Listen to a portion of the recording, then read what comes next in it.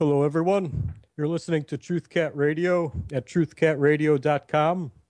The current time is 8:02 p.m. Eastern Standard Time. That's East Coast USA, although I'm broadcasting from Chicago, USA.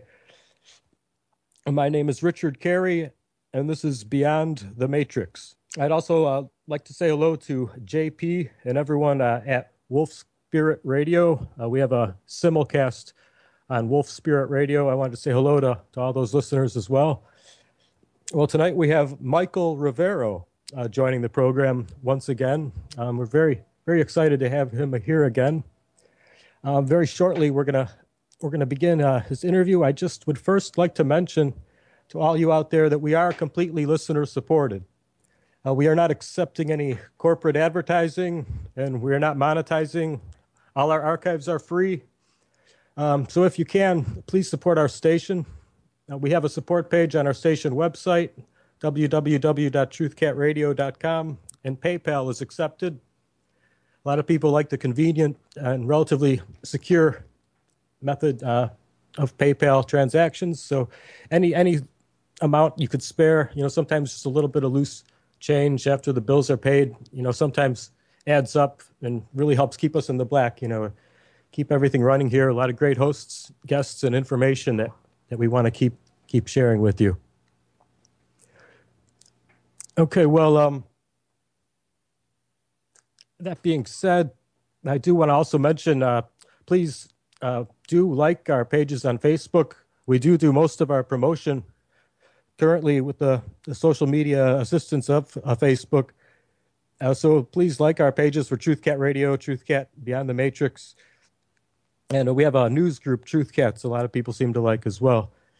If anyone wants to call in, any questions for Michael tonight, the call-in number will be 714-598-3125.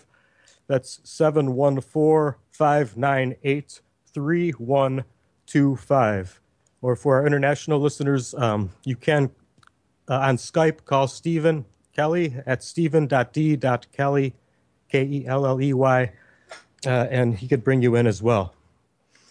If we do bring you in, I'll just ask you to speak by your area code. And once again, please help out and support the station with whatever you can. Now then, Michael, thank you very much for being with us here tonight. Well, thank you for having me again. Oh, yes, definitely. It's always an honor. Yeah, I mean, we had you on once before, and just for the listeners who might not be aware, Michael Rivero is the host of the What Really Happened radio show on the Republic Broadcasting Network, and he's webmaster of whatreallyhappened.com, now in its 24th year, I believe that would be. That's that right? Correct. Wow, that is really, really remarkable, Michael. Yes, I'm an old guy. Well, no, I mean, your services are greatly appreciated by some of us out here. I'm a continual listener of your program for a number of years now, and I really can't say I found any program out there that's anything like it. Well, thank you. But you do seem to vet your sources very well, and yeah, I mean, I really trust just a lot of the information and callers as well that contribute. I just to continue the description, though, I had here, well, what really happened as opposed to war is a presumed fix for the struggling U.S. economy, and also takes a look at issues of science and health being distorted in the quest for profits. Both the radio show and website continue to enjoy a large and growing audience. And what I think a lot of people might not be aware of is you're past with NASA as well, Michael. I mean, it is a really impressive background to wind up in the truth media. Well, I didn't actually intend to wind up in the truth media. I started out my life wanting to be an astronomer, and I worked for NASA.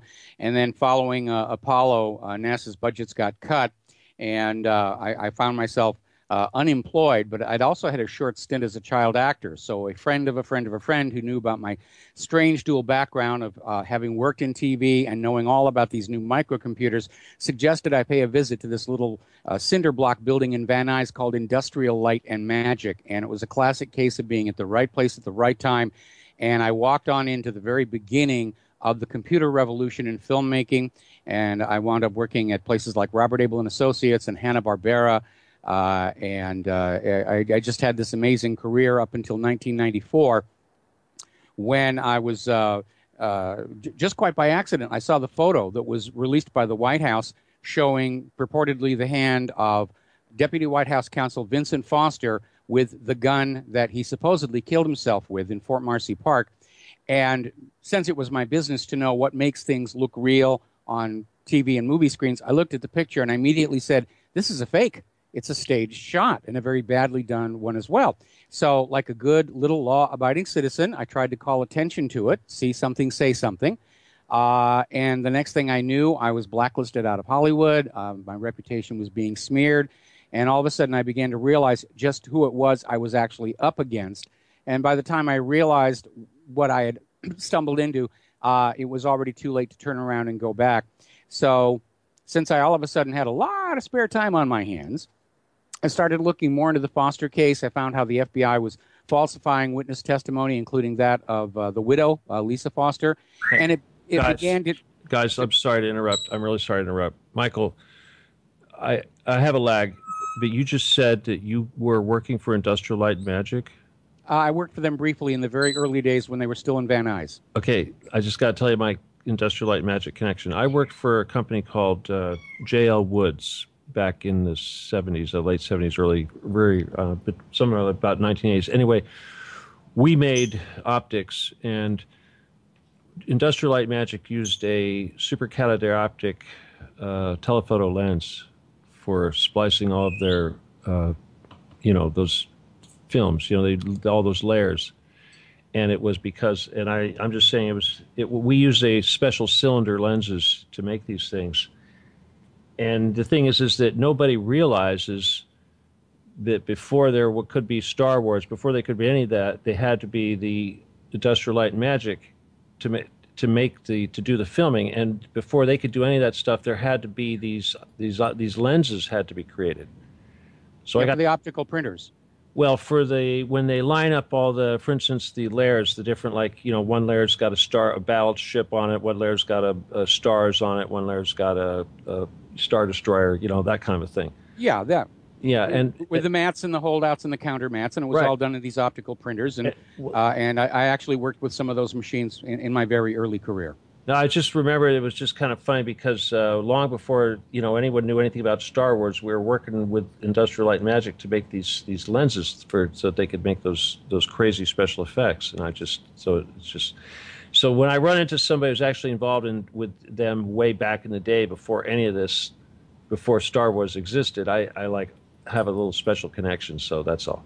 Okay. But no, I'm familiar with the process you're talking about, and I think I remember the name of the company as well. You mean J.L. Woods? Actually? Yes. Oh, yeah. Yeah, I think they provided lenses to the optical printers we had at Robert Abel. Yeah, well, I think we did the lenses for the, Panaflex also. Yes. Yeah. Those were the days. Oh. Now it's all digital. Yeah. All feels like working in a Dilbert cartoon now. It's funny. All right, back to it, Richard. I've got to make myself some tea. I was actually getting ready to start vacuuming, and I heard back when I was Industrial Light and Magic. I'm like, what? Sorry. Sure, Steve. All right, Michael. I think you were talking about how you, after losing your career in Hollywood, for speaking out about the Vince Foster case abnormalities, you started looking into that further. And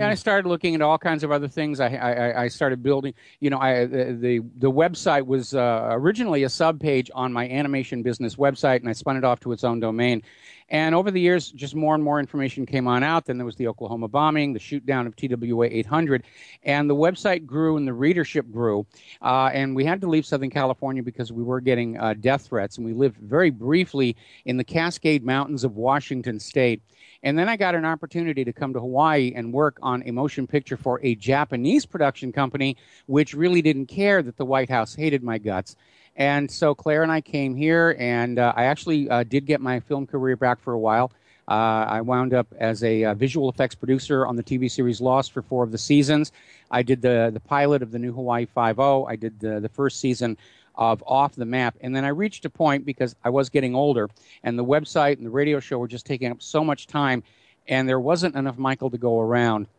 And so I really had to make a choice of saying, I can really only focus and do justice on one. And so I decided, I'm going to let the film stuff go away and just focus on trying to avert what was, even back then, a very obvious rush toward a new world war, which I think is a bad idea, especially because I think the U.S. is going to lose this one. Certainly. Yeah, avoiding war, you always do point out, is and I agree, a very important motivator for you to, I'm sure there would have been more money if you took the other path. Maybe. I mean, I didn't really get rich in Hollywood, but I was doing better than I'm doing now today. But still, you have to make that choice. What are you going to do? Make TV shows and movies about saving the world, or actually try and wade on in and save the world? So I went the latter course. Well, that's brilliant. And as I said, I do avidly keep up with your broadcasts. Like when the information about the what I called Obamagate, but the wiretapping investigation, Donald Trump wiretapping investigation. I kept a lot of points and notes I heard you and others mention on your show. I filled in a lot of my listeners on that, and the Seth Rich information that was coming out. Basically, trying to continue the flow of the independent information for you. I wish a lot more people would join the bandwagon on that, but well, a lot are. That's the really good news. I mean, if you look at the corporate media right now, they're losing their audience. They're losing their readership. Some of the big corporate media websites actually got exposed about a month or so ago. They're using Chinese click bots to artificially inflate the readership numbers of their websites, which basically amounts to they're defrauding their advertisers, but they're hovering at the edge of bankruptcy. And they don't know how to get their audience back because they're not allowed to start telling the truth all of a sudden. So instead, they've declared war on the independent media. We had the Washington Post that came on out and said that all of the independent media websites are arms of Russian propaganda, which I thought was a real giggle, especially when the Washington Post had to retract the story later on. And we even had a coffee mug made up to commemorate that. Proud member of the Washington Post list of arms of Russian propaganda. Which is the best way to deal with that. But they try and get our advertisers to drop us. There's constant hacking attacks on my web server, hacking attacks on Republic Broadcasting. There are a lot of very scared people out there, and especially right now, the hearings that we had before the Senate committee yesterday and today were supposed to be the 1-2 knockout punch for Donald Trump by the anti-Trumpers. And in both cases, the hearings fell apart because even though the media is still out there trying to say, well, James Comey felt he was being pressured and all this other innuendo, when you actually listen to the hearings or read the transcript, it comes on down to where they say there is no evidence that Russia was interfering with our elections. There were no votes changed by Russia. Donald Trump did not order the end to any investigations. Nobody in Donald Trump's administration ordered the end to any investigation. There's absolutely nothing there. And the corporate media is sitting there with egg on their faces for having been pushing Russian hacking and Russian collusion all these months, and they're trying to find some way to salvage what's left of their credibility. And, of course, the other issue, as you mentioned before, is Seth Rich, where they're still out there pushing that Russia hacked the DNC servers, even though their one and only piece of so-called evidence that Russia was behind the leaking of those DNC emails has now been retracted by the company that created it, CrowdStrike, saying they misread the data, they don't really know. Meanwhile, there's a very strong circumstantial case. Seth Rich was the leaker of that information to WikiLeaks, and that's coming from Seth Rich's cousin, other members of Seth Rich's family, some of the people who were in the pipeline. Julian Assange strongly hinted that Seth Rich was the leak. And if you look at all those leaked DNC emails, they stop just a day before Seth Rich was killed.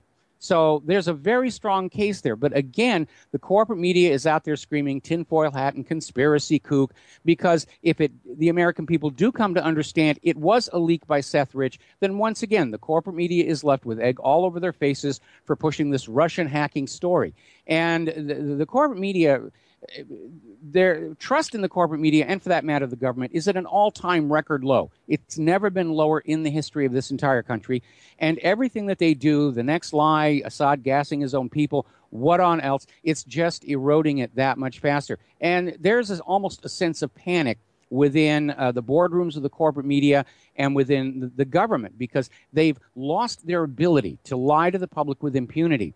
And much of their power and control was based on that, being able to lie, trick, and deceive the American people into paying higher taxes, into sending their children off to these wars of conquest. And now it doesn't work anymore. And they don't know what else to do. They've survived on lying to the American people for so long, they don't know any other way to govern.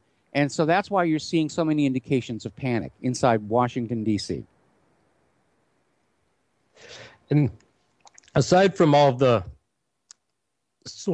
infighting we're seeing domestically, we have so many, as you say, little buildups. I guess you could call it to World War III here. I guess we've had an update on Syria. Isn't that just came in?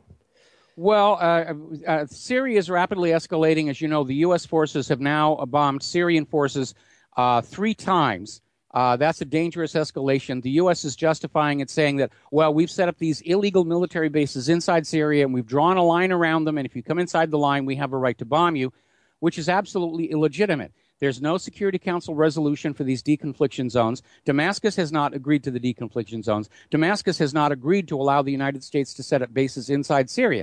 This is an all-out, undeclared war, invasion by the United States government against the government of Syria. And it's simply a continuation of this 5-year attempt to get Assad out of power. And the U.S. government keeps changing its story. Oh, Assad is gassing his own people. Assad is okay. We're actually there for ISIS and Al-Qaeda, back and forth. And every time they change the story, again, their credibility suffers.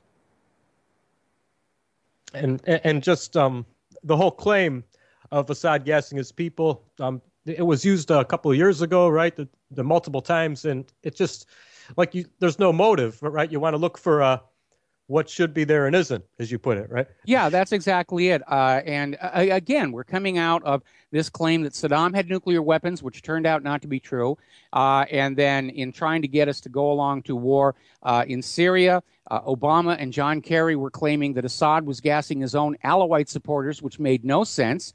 And in both cases, the UN chemical weapons inspectors came on back and said, no, these were the U.S.-backed rebels who were carrying out these gas attacks in order to frame Assad.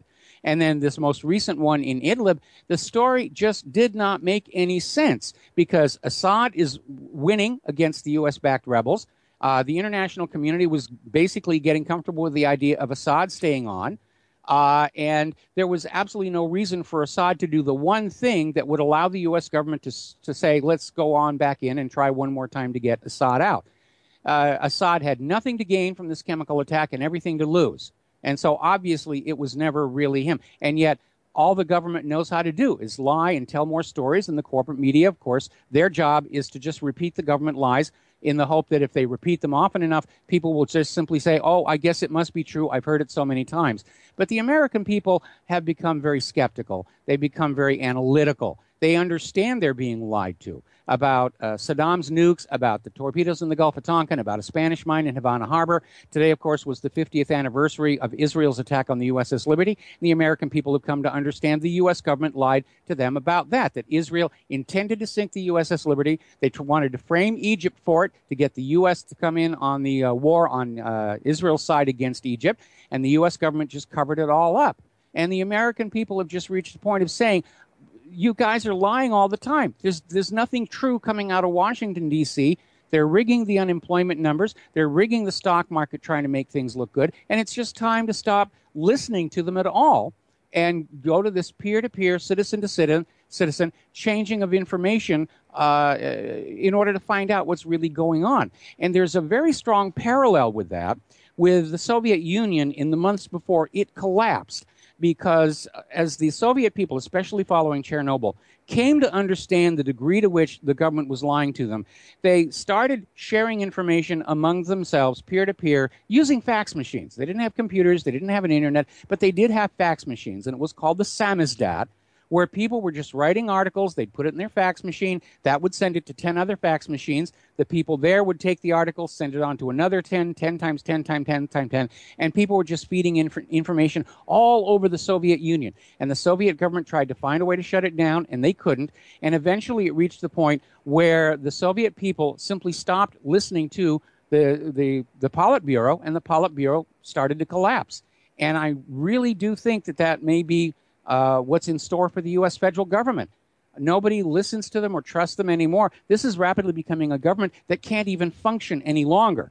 And unfortunately, their only solution is to try and start a bloody war all over the globe in the hope that we, the American people, will forget all about the crimes and corruption and the abuse and just throw a snappy salute at the flag and fling our babies onto the designated bayonets. And we have just all these little wars festering and just lingering on, like waiting for a big flashpoint, I suppose. Because, I mean, there's now something in Qatar that just began. Yeah, this Qatar situation has just blown up, incredibly unstable, and it feels like somebody miscalculated because we're seeing a dramatic realignment of nations within the Middle East. Turkey has surprisingly come in on the side of Qatar. Iran, of course, is trying to get humanitarian aid in there as well. Qatar's foreign minister is meeting with Russia's government this weekend, and it almost looks like that World War III, the hot war, may actually begin with Qatar, Turkey, Iran, and Russia, possibly China on one side, against Syria, Saudi Arabia, and the United States and its allies on the other. And we need to be very concerned about this. We need to be screaming to everybody who will listen. We should not go to war because Vladimir Putin came out with a very accurate observation. He was being interviewed by Oliver Stone for an upcoming series. It's going to be on Showtime, I think. And Vladimir Putin said, we should not have a hot war between the United States and Russia because nobody will survive it. And he's absolutely right. If you look at the sum total of all the nuclear weapons held by the United States and its allies, if you look at the sum total of nuclear weapons held by Russia and China, along with the stockpiles of biological and chemical weapons, we're talking extinction level event here if this spins out of control. And it's already out of control. If you remember back in 2005, Wesley Clark blew the whistle on the U.S. war agenda in the Middle East. It was supposed to all be over in 2008 with the conquest of Iran. And here we are, 2017. We're stuck in Iraq. We're stuck in Afghanistan. We're stuck in Yemen. We're stuck in Libya. We're stuck in Syria. We can't get any traction anywhere. And the U.S. is rapidly running out of military stockpiles. Their latest generations are overpriced junk. And this is not going according to the plan. And unfortunately, from the point of view of the war hawks, their thought is, we've gone too far, we can't turn around and go back, or the economy will implode. And so, unfortunately, it does look like they're heading on toward an absolute disaster. And, of course, from their point of view, they've got bunkers. The taxpayers have bought all of these, built all these giant underground bunkers for the government, and the bankers have their bunkers, and they're all thinking they're just going to go on down there if it gets out of control and come up in a year and a half, and they'll have planet Earth all to themselves. Well, yeah, I can't see how they could really imagine they could work out just as they want like that. I would think that everything would still be radioactive up here. I can't see them living down there forever, but no, they can't. But you need to understand a lot of these people are caught up in these beliefs, these visions of a better future, and they're not being objective, and they're not understanding the consequences of their action. And they're out there with this group think that nobody dares go against, that the U.S. is unbeatable, that the nuclear war can be winnable, and of course, we didn't win in Vietnam, and we didn't actually win in Korea, and we certainly didn't win World War I and World War II all by ourselves. And so looking at the situation and how poorly the U.S. has been doing against these relatively helpless nations, the idea of going up against an actual military peer like Russia or China, it is absolutely insane. And of course, for the American people, it's very frustrating because one of the issues Donald Trump campaigned on last year was to get out of all these foreign entanglements And we get Donald Trump in there, and I agree with some of what he's done, but not all, because all of a sudden the war hawks are back in control. It almost seems like the Pentagon has actually gone rogue, and they're just out there deciding America's foreign military policy all on their own. And Trump, unfortunately, is not actually in control of the U.S. government anymore. And so, of course, they want to be sure they can sell Americans on a hot war should it arise. I entitled the discussion for today COINTELPRO 2.0 and deep state corruption. And I don't know if well, I mean, you mentioned your age. I myself am 40. I know a lot of listeners out there might be even younger still, and might not be aware too much of the original COINTELPRO. I was reading your article on it again recently, and well, I mean, it's very fascinating how it seems like it's everything getting like just ramped up again and repeated.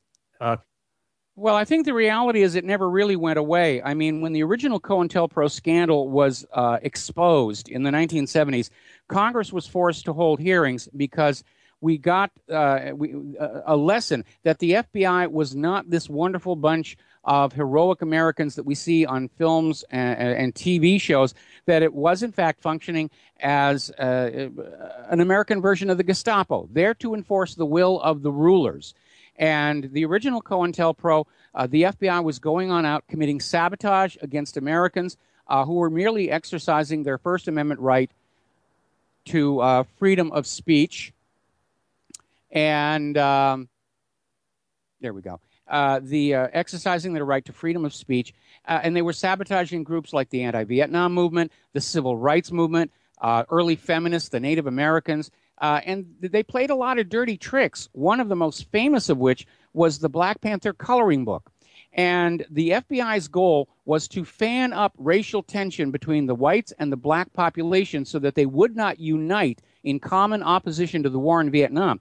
And so the FBI had this so-called Black Panther coloring book, which was filled with images that were just racist and violent, showing black people killing white people, and they spread it all over the country. And while the media said, "Oh, this is what the Black Panthers are handing out to children," which was an absolute lie, and it did succeed. The American people were very gullible and naive and trusting back then, and it did inflame racial tension, and it kept the white people angry with the black people so that we couldn't unite in opposition to the war in Vietnam. Another very famous aspect out of COINTELPRO was called the day the Yippies took over Disneyland.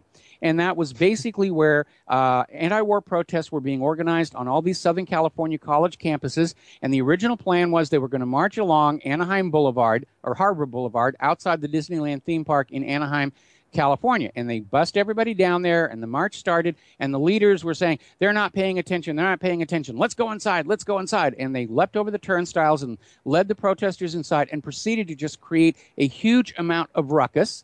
So the police showed up, the National Guard had actually been stationed nearby, and the next day there were newspaper photos all over the country of those gosh darn dirty hippies beating up on Mickey Mouse.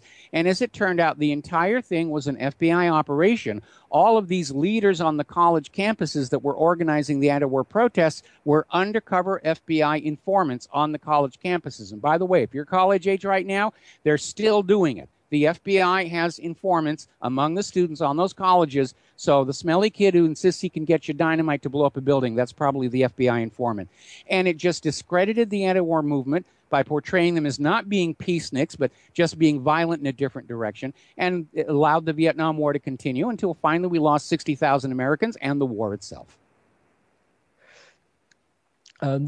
When you speak of the Black Panther Party, it reminds me of that excellent interview you had on your show before with that one member of the original Black Panther Party.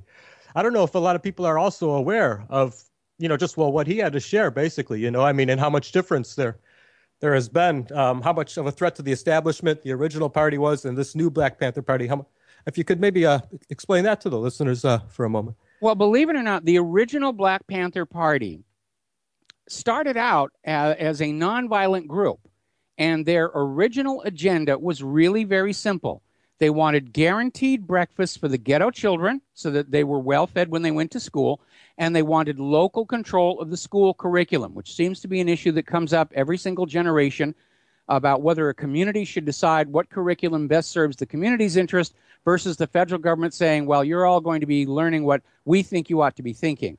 And that was basically it. But it was the FBI's infiltration of the Black Panthers and their attacks on them that basically turned them militant and turned them violent. And that was what the FBI wanted to have happen, to destroy public sympathy for what the Black Panthers were trying to do.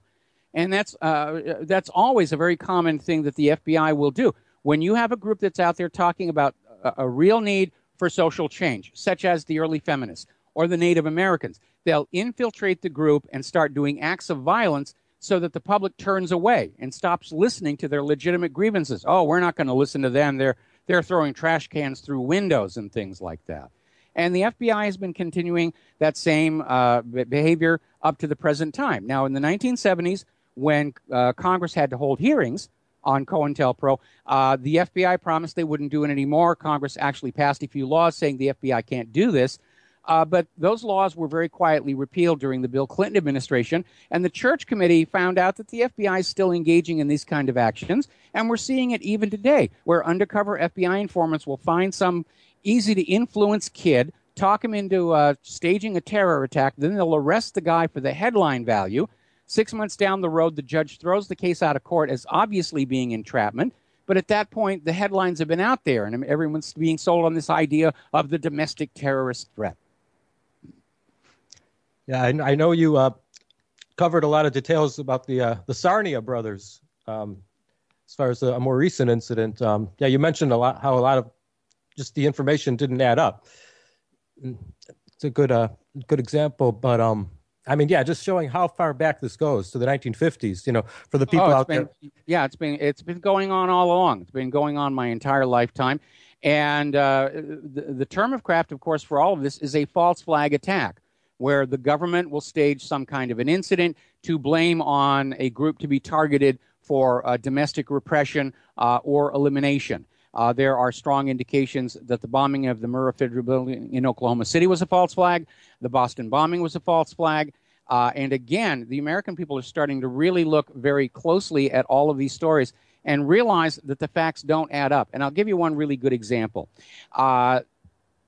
Dzhokhar Tsarnaev's attorney, so-called defense attorney, literally walked into his trial and she turned to the jury and said, he did it, he's guilty, which is, I think, a lousy defense.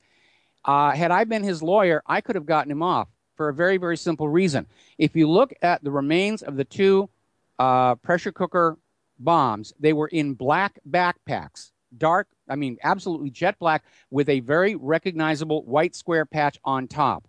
The photos of the Tsarnaev brothers at the location of the Boston bombing show one of them wearing a white backpack and the other one wearing a gray backpack, and they're both much too small for the pressure cooker bombs. Meanwhile, there are photos of these other guys who were there in black jackets and khaki pants, standing apart. You wouldn't notice them, but when they're standing together, it's obviously some kind of an organized group. One of them has a black backpack with the white patch before the bombing, and after the bombing, the same guy was photographed without the backpack. That right there would be your reasonable doubt, but it was never allowed to be presented in the courtroom, because the official story is it was the Tsarnaev brothers. Ooh, bad, bad Tsarnaev brothers, terror, terror, terror, terror, terror. But we unfortunately live under a government where that's all they know how to do, lie to the people and trick them into doing what the rulers want them to do.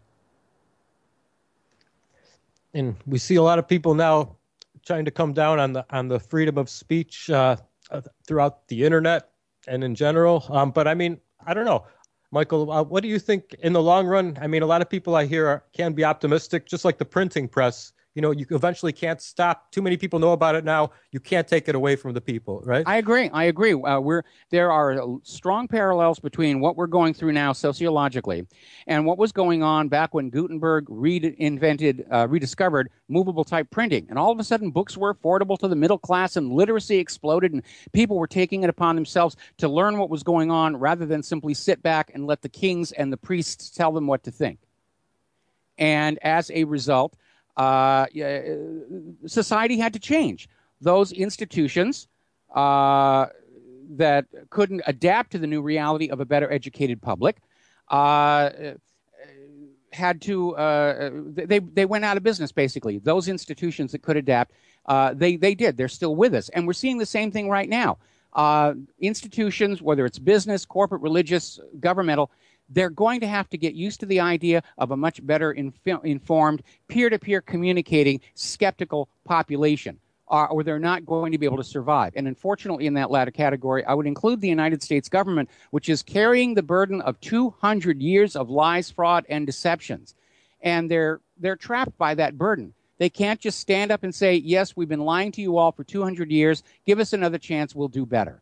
And so I really do think that the future of the U.S. federal government is mirroring that of the decline and fall of the Soviet Union. Well, in international relations, it does seem like we really are the most lied to people now. I mean, it doesn't seem like other nations have much motive to lie to their people as nearly as much. Well, let's see. I think all governments lie to their people. It's only a question of degree. Okay. As far as international incidents, people being in other people's territories and why they're there. As far as that information, at least, a lot of the smaller, more undeveloped nations just don't, you can get the straight news from them a lot more easily. And, well, I don't know about your opinion of RT's American version. Would you say it's pretty much the same as the Russian version, or is there a bit of a a difference? I haven't been doing a lot of checking because I don't speak Russian, and it does take a long time to go through the Russian translate on Google. But overall, it does seem to be more or less consistent. And that is in stark contrast with the American corporate media, which has one version of news for domestic consumption, and then they'll have completely different content, completely different magazine covers for their international editions. And so there's a great deal of tailoring of the news for these various interests. Various regions, rather. Yes. Yeah, but no, I do see your point as well. I kind of phrased it a little too much of a blanket statement. But yeah, I mean, most leaders have motives to lie to their people about some issues. Oh, they've been doing it all along. They've been doing it all along. If you ever get to ancient Egypt and you look at the temples built by Ramses the Great, you will see them, in most cases, decorated with these murals of how Ramses II defeated the Hittites at Kadesh.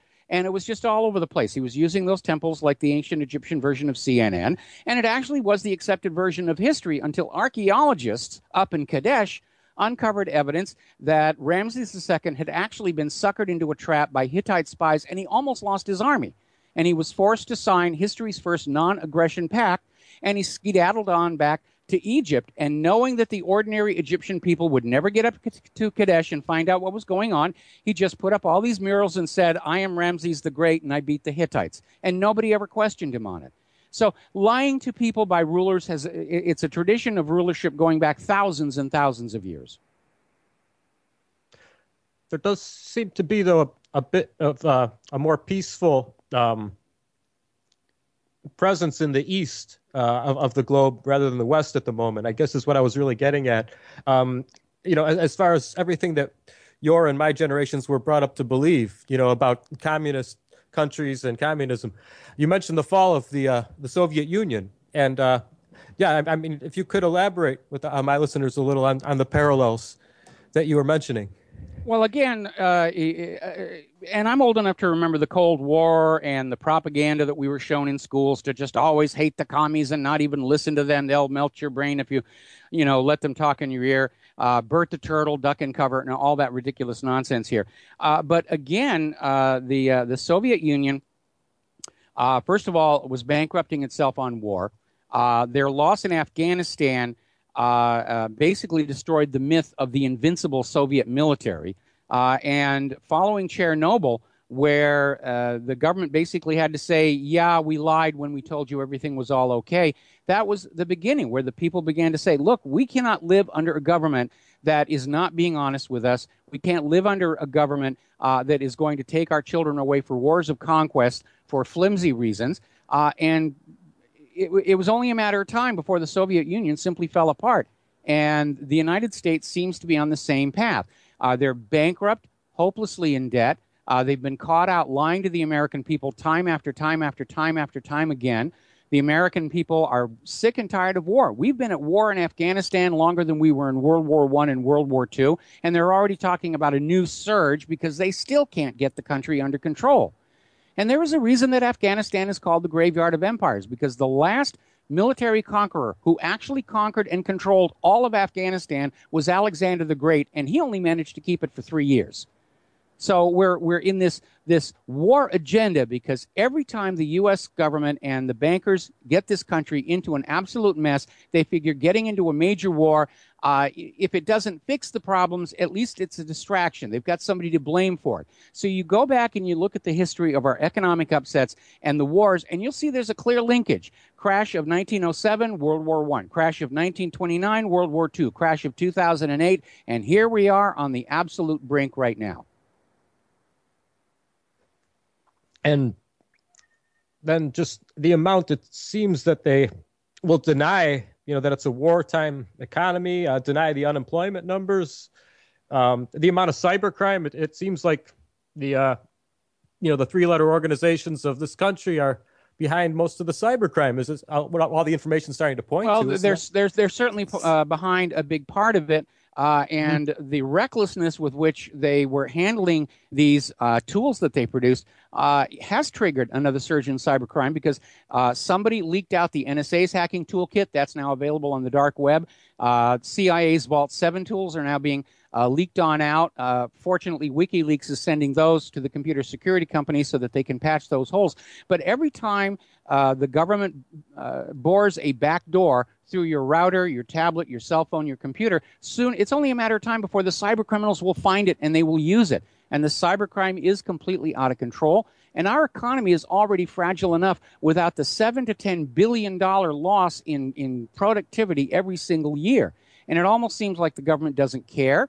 And it may just be that they've put so much focus on the war, there's nothing else left over to take care of this country. Certainly, if you go down the main street of your nearby town or city, you can see it's being allowed to rot from neglect. The pavement is cracked, the metal is corroded. Look at all the retail vacancies. Look at all the homeless and hungry.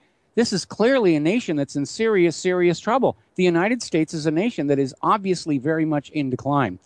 Now, there was this wonderful series on HBO a while back called The Newsroom, and I wish they'd bring it back because it was absolutely brilliantly written.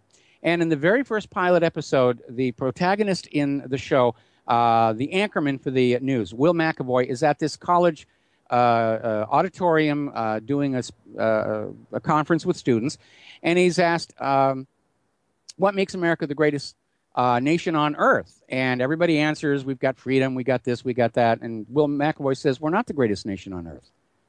We used to be, but we're not. And we need to recognize that and deal with it. And he goes down all the lists of areas where we are so far behind the other countries. And we're not going to rebuild America's greatness with a new world war. If anything, a new world war will be the end of the United States, in my estimation. You also mentioned the difference in approaches to military budgets and spending with the current Russian government and here in the U.S. And I don't know if people realize, just how extreme it could be. Maybe you could explain to them some of the things you cover on your show about that. Well, when you take together the official Pentagon budget, the added budget for the ongoing wars themselves, and the various black budget programs that are held secret everywhere else, the majority is the U.S. government is spending most of its money on war. More than 50 cents of every tax dollar being paid in is being spent on the machinery of mass death.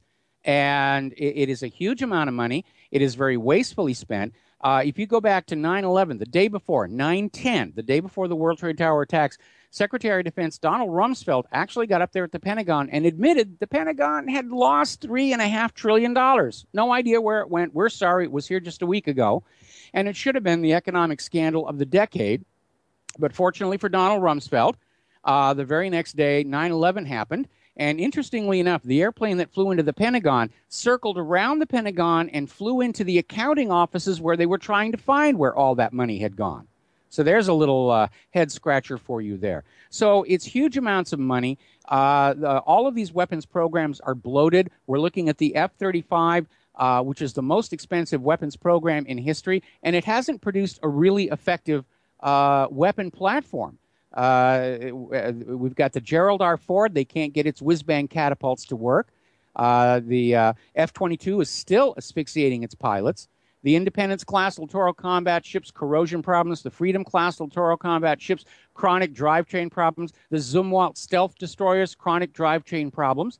America's weapons industry is all about the money and all about profitability. And Eisenhower warned us it was going to wind up that way. The military-industrial complex would become so rich and so powerful, they would reshape the nation's politics to keep the money pouring into them. Meanwhile, over in other countries, they will spend far less money, but it's spent wisely and smartly, because the goal of their weapons program isn't profits for the corporations, but actually cost-effective, efficient weapon systems.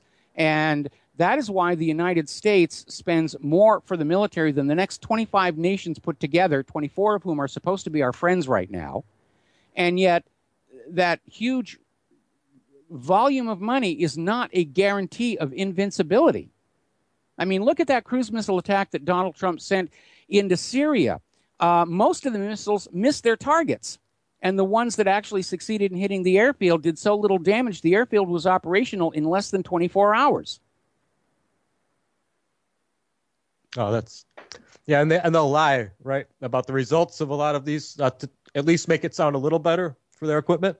Oh, absolutely. I remember during Operation Desert Storm, and they were out there praising the Patriot missile system. And the Patriot missile system was out there with a better than 90% success rate, which doesn't really matter if the incoming threat is carrying biological weapons, because it's still going to come down somewhere, even after you intercept the missile. Then they sort of hemmed and hawed and said, well, actually, it was probably about closer to 50%. And then finally, when it was all over, they said, actually, Patriot had performed rather poorly and had only succeeded in hitting its target 20% of the time. And so all this anti-ballistic missile technology, it's very expensive, and it doesn't really work all that well. The U.S. government has poured billions, almost $1 trillion into this anti-ballistic missile defense system, involving all these huge radars and all of these interceptors, and they're crowing about the successful test that they'd had about a week ago. And all Russia and China had to do to completely bypass it, to render it all obsolete, was to make their nuclear reentry vehicles maneuverable. So they do not follow a predictable ballistic path. They just bob up and down and weave back and forth, and they corkscrew. And that's all it took to completely invalidate, because the Russians and the Chinese are not investing huge amounts of money rebuilding the weapons that won the last war. They're thinking outside the box about what the next war will bring. And they're coming up with some very scary and amazing things, like the Zircon anti-ship missile, which is so fast, even U.S. Navy experts are saying they're not going to be able to stop it. This is a missile designed to kill aircraft carriers, and our carriers are wide open to it. The close-in weapon system can't hit it. Nothing that the Aegis ships are carrying can hit it. It's just that fast. And yet we're hearing all these updates from Paul Craig Roberts and his supposed sources, right? It's pretty extreme. Well, yeah, well, it is. Well, Paul Craig Roberts is a very, very serious guy. I've had him on my show many times. And what he is saying is that apparently his sources inside Washington, D.C. are saying there's actually serious talk about not risking losing a conventional war against Russia, but just going on ahead with an unprovoked nuclear strike in the hope that Russia will be so fearful of a second strike that they won't retaliate. And that is a very dangerous gamble to be making with the entire habitable surface of our planet. And in any event, I think certainly, if not Putin, the hardliners still within the Russian government would say, we have to retaliate. And again, as Putin said to Oliver Stone, we don't want to get there. Nobody will survive it. But you mentioned the monetary world shift that's inevitably moving away from the U.S. and toward Russia and China, right? Well, basically what it is, you need to understand that Franklin Roosevelt's deal with Winston Churchill to bring the United States into the war against Nazi Germany was that Britain would surrender the pound sterling's role as the global trade and banking currency, off of which the Bank of England made a tidy profit. And that Churchill would allow the dollar to take over. And once Churchill was beaten down enough, he said, yes, yes, yes, bring in the U.S., the dollar can take over the global trade and banking currency. So as World War II was winding down, all of the major economic powers met at this luxury resort in New Hampshire called Bretton Woods, and they hammered out the Bretton Woods Agreement, which made the dollar the global trade and banking currency. And this brought tremendous wealth to the United States in the post-war years because everybody had to come get U.S. dollars to do any trade across the borders, to buy natural resources, and they either had to borrow those dollars at interest from the Federal Reserve, or they had to bring us manufactured goods and agricultural produce in exchange for these boxes of ink and paper. Okay, so far so good. Now, these nations all agreed to the Bretton Woods Agreement on a couple of conditions. One was that the Federal Reserve wouldn't overprint those paper dollars to simply plunder other nations for their products. And second, that the dollar would always be redeemable in gold at the price of $32 an ounce.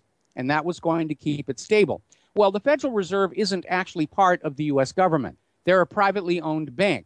They're no more federal than Federal Express. So they started cranking out paper dollars and paper dollars and paper dollars. So you get to the 1970s, France is looking in their bank vaults, and they're looking at these huge piles of U.S. paper dollars.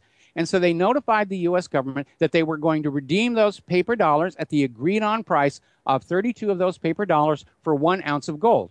Richard Nixon looked into Fort Knox and realized they had nowhere near the gold to redeem all that paper, and he ended gold convertibility. It was called the Nixon shock. And international demand for the dollar plummeted. A lot of people were very concerned about just how much gold the U.S. had. Could it really collateralize all of its borrowing? And in order to keep the dollar from collapsing, they went to what was called the petrodollar deal, which is where the U.S. went to all the oil-producing nations in the Middle East, and they said, here's the deal. You will sell your oil only for the U.S. dollar so that people have to come get the dollars from us, and you will then invest those dollars back in our economy, and you will make a tidy profit. And in return, we will protect you from the aggression of your neighbors, meaning primarily Israel. And that all went well and good. But as the dollar continued to decline, more and more of these oil-producing nations decided they really didn't like the dollar deal anymore. They wanted to go with a stronger currency. So in 2002, Saddam Hussein got permission from the United Nations to sell Iraq's oil for the euro. And 1 year later, the U.S. goes on in screaming nuclear weapons of mass destruction. They kill Saddam Hussein, and Iraq's oil is back on the world market only for the U.S. dollar. Then you had Muammar Gaddafi down in Libya, who got sick and tired of the dollar deal, and he threw out Libya's privately owned central bank, set up a state central bank to manage Libya's public currency as a public utility, and he invented a new currency based on value, the gold dinar. Then he announced that anybody who wanted to buy Libya's oil would have to pay for it with the gold dinar. So the U.S. goes on into Libya. They kill Gaddafi. They tear down the state bank, put in a private central bank. Nobody knows where the gold for the gold dinar disappeared to, and Libya's oil is back on the world market only for the U.S. dollar. But the rest of the world is getting sick and tired of all of this, and you're starting to see all these parallel systems start to form, like BRICS and the Shanghai Economic Cooperative and the Asian Infrastructure Bank. And they're starting to come to agreements on trading their currencies directly across the border without going through the U.S. dollar. And Michael, this is maybe we can pick up after a 5-minute break at that point, please. All right, that'll be fine. All right, thank you. Here, we'll just mute for 5 minutes, and Stephen, if you would, please. Thank you. All right, no guarantee I'm going to go for 5 minutes, but I need to remind everybody that this is Truth Cat Radio, www.truthcatradio.com. It is June 8th, 2017. And it is Thursday, and you're listening to Beyond the Matrix with Richard Carey, and immediately after Richard's show in approximately 1 hour will be the Stephen D. Kelly Show, and I'll be talking about something non-political, a little more fun. Tarot and, numerology specifically. But I do want to advise everybody that, yes, we are 100% listener-supported, and we do need your donations because we don't get any people that want to promote what we do here. So we need to depend on you guys, the listeners. So if you guys could please drop a little something in our PayPal every once in a while, it'd be very, very much appreciated. And if you want to find where that is, it's on our main page at www.truthcatradio.com. You'll find a page that says support us. That's where you'll find the PayPal, which is Stephen Kelly714@gmail.com. We also have a chat room. The button's right next to it. It says TruthCat Chat. Go in there and register a screen name and say hello. If you would like to join the show and call in and say hi to Michael or Richard, you need to call area code 714-598-3125. That's area code 714-598-3125. If you want to join via Skype, you need to send me a Skype request to Stephen.D.Kelly and make sure you indicate that you would like to join the show. If you would like to be involved with Truth Cat Radio in any way whatsoever, you need to contact me at my email, which is law17gun@aol.com. That's law17gun@aol.com. And beyond that, I'm going to go ahead and cut it short and let you get back to it. But I do want to remind you all that, yes, we are listener supported. We do need your help. If you are on Facebook, please share our ads, and please join our TruthCat Facebook page. Very, very important. And also, if you're listening to this on YouTube, give us a thumbs up and a nice comment. And again, share it with your friends. And once again, this is TruthCat Radio. Thank you so much. Carry on. Hello, everyone. And yes, once again, this is TruthCat Radio at truthcatradio.com. And you are listening to Beyond the Matrix with Richard Carey. And today we're listening to Michael Rivero explain a lot of the interworkings, both internationally and domestically. And he is the host of the What Really Happened radio show, which I do recommend you check out the website and show. It's really an excellent source where a lot of minds come together for the independent media. I would like also say hello to JP and everyone at Wolf Spirit Radio who are listening through their simulcast, and I thank all of you for your support as well. And if you could, please support us on our support page. We do use PayPal, and any little bit would really help keep everything coming to you here completely free of any of the restrictions, including any of the restrictions even of advertisers who can get coaxed away from a lot of the independent media these days. So, you know, the one price required for this sort of freedom of speech is that, yeah, you, the listeners, do help us out. So we do appreciate whatever you can, whenever you can. Thanks again. And Michael, I'm sorry, that's a kind of brief break there, but before we were interrupted, we were discussing, the petrodollar deal that occurred after Bretton Woods, going off the gold backing, and some of the countries that have tried to break away from this, wanting a better deal, you know, for their oil profits and their country's ability to prosper on its own. You mentioned Saddam Hussein in Iraq. You mentioned Gaddafi in Libya, and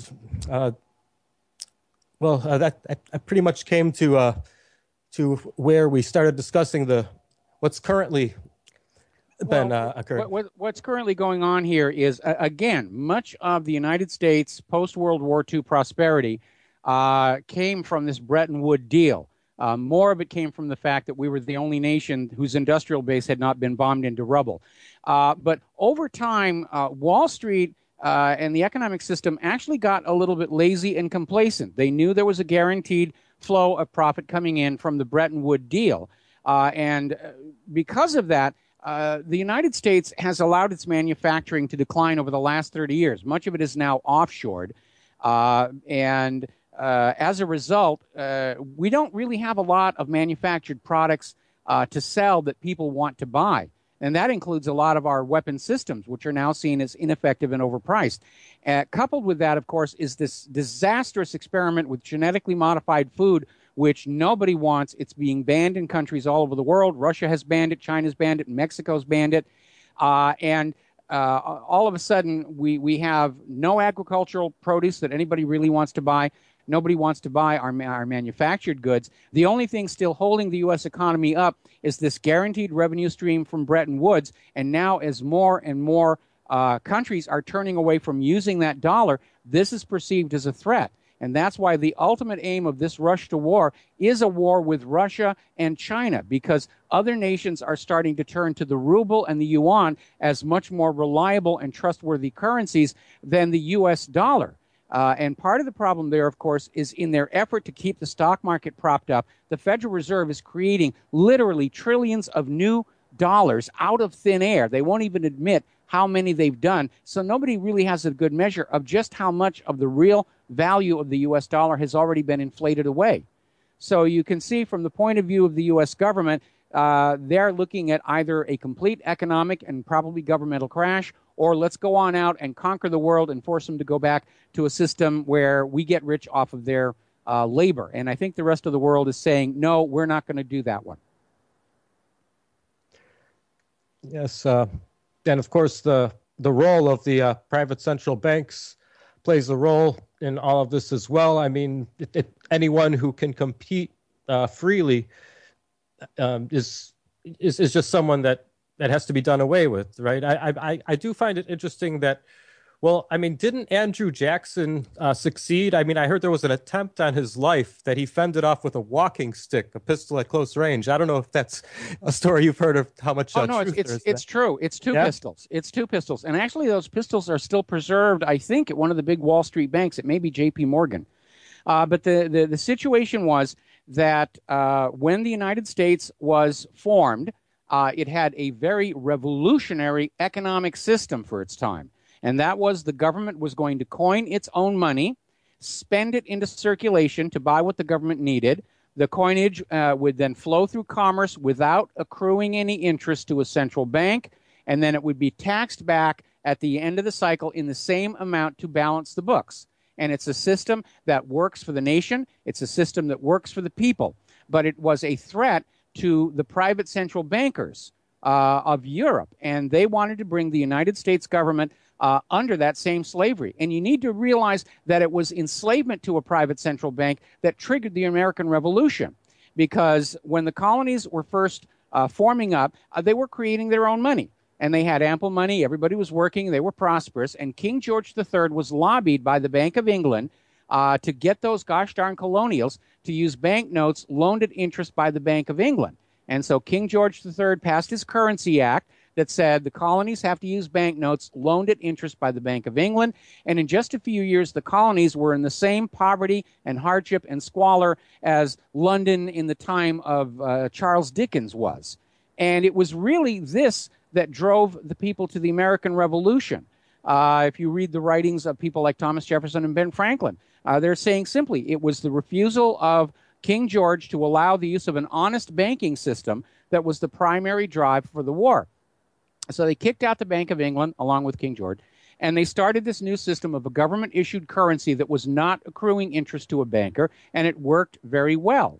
And then almost immediately, the bankers started coming on in and trying to set up another form of bank that would loan interest-bearing banknotes for commerce. And they succeeded in getting the first bank of the United States, which was then granted a 20-year charter. And at the end of the 20 years, Congress refused to renew the charter because they could see how this bank was just impoverishing the American people to enrich itself. And they were literally threatened by the head of the Rothschild banking family that if they did not renew the charter, that there would be a war. And sure enough, 1 year after the refusal to renew the charter, the War of 1812 began. And even though the United States eventually won the War of 1812, it had put them in so much debt they were forced to charter a new central bank, the second bank of the United States. And that one had a 20-year charter. And at the end of that 20 years, that's when Andrew Jackson was in office. And he campaigned for his second term in office on Jackson and no bank, because everybody understood the reason for their poverty was they were being victimized by these bankers and their pieces of ink and paper. So Andrew Jackson succeeded in blocking the renewal of the charter of the Second Bank of the United States, whereupon there was an assassination attempt on him, and it failed when both pistols failed to fire. But if you go to my website, whatreallyhappened.com, up at the top there's a little gray box full of article headers, and you want to look at one called All Wars Are Bankers' Wars, because it tells the history of the world, and especially the United States, in terms of the interaction with these private bankers. And you will find out that there was an economic aspect to the assassination attempt on Andrew Jackson, to the assassination of Abraham Lincoln, even the assassination of John F. Kennedy. These private central bankers have been playing this scam on the human race for well over 300 years. It has made the Rothschild family immensely rich, and all it took was crooked politicians and ink and paper.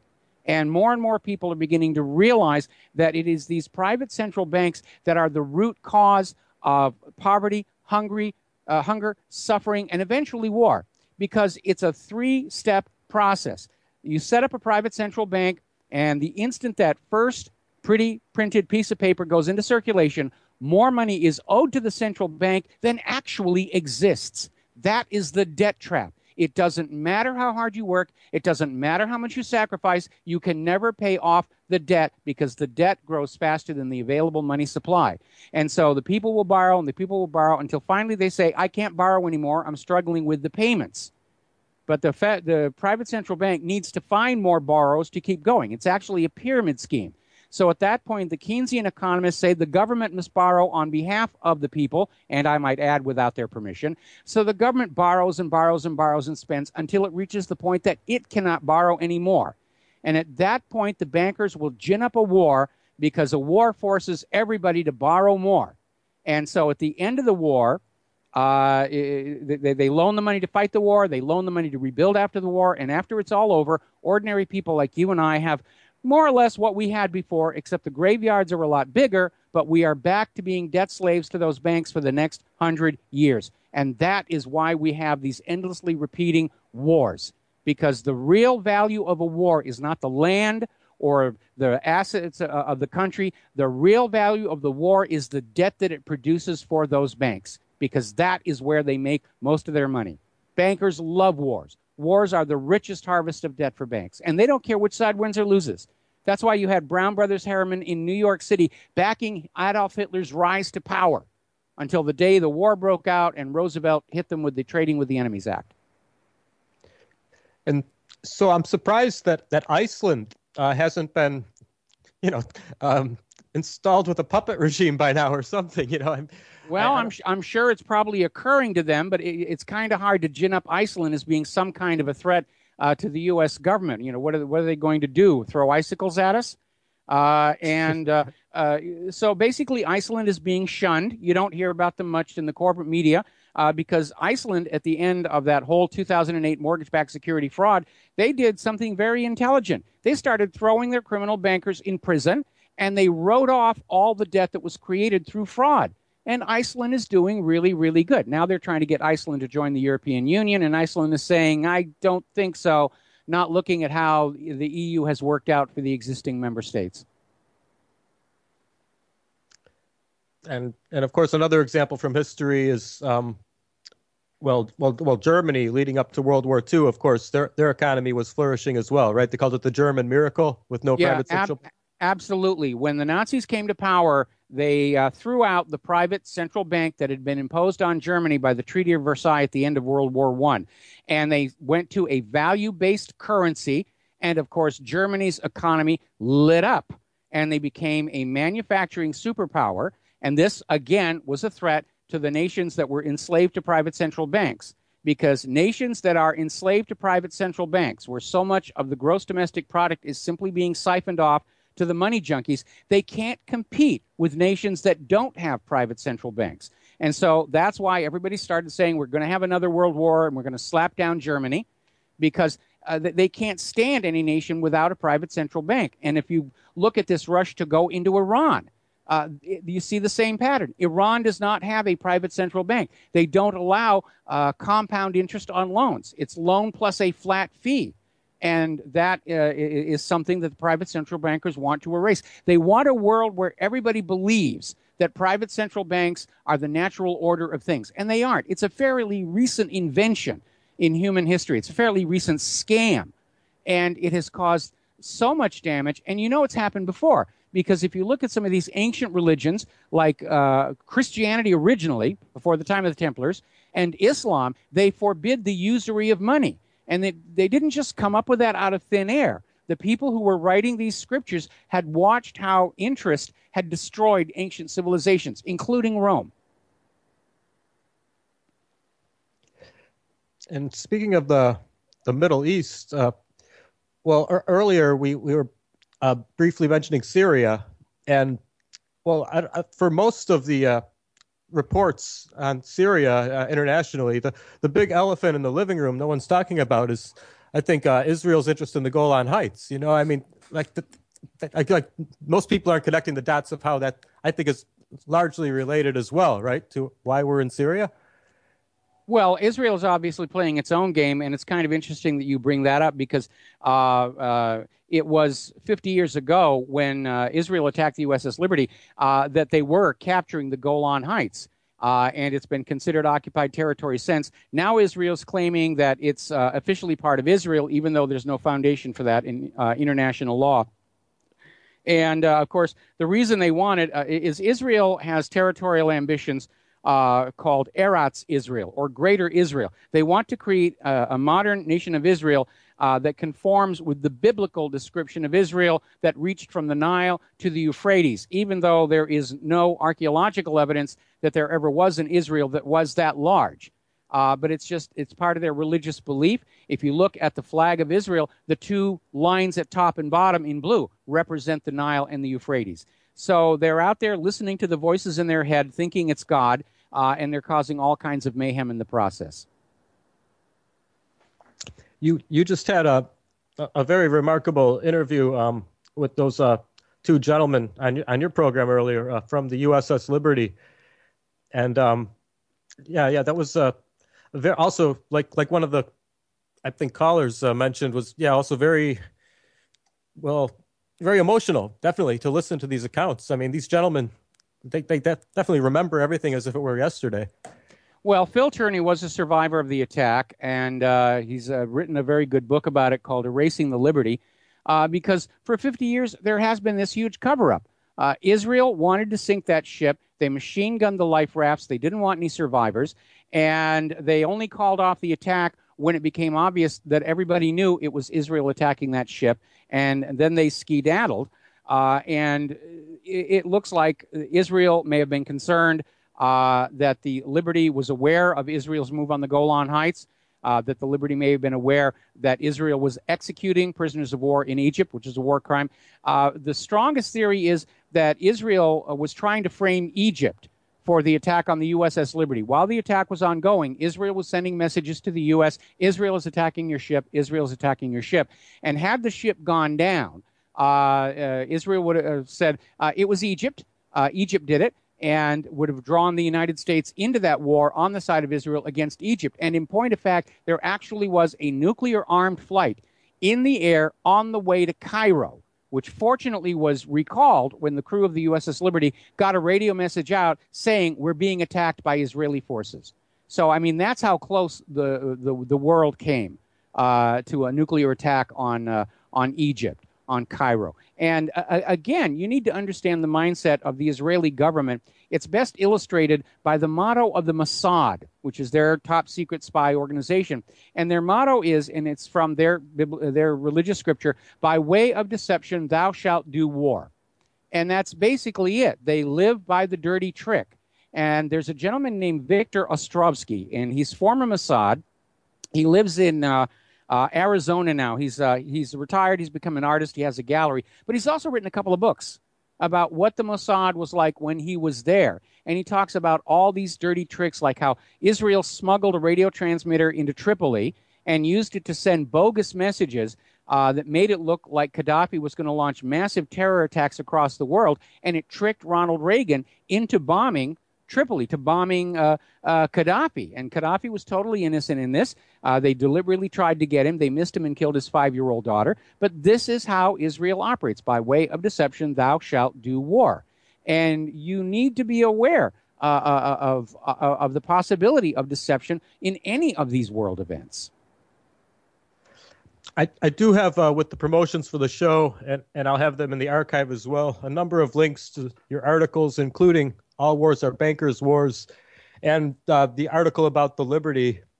Also, I did have in there the one about the Lavon affair. I don't know if you'd like to share a bit with the listeners about that. Yeah, that's another classic case of by way of deception, thou shalt do war.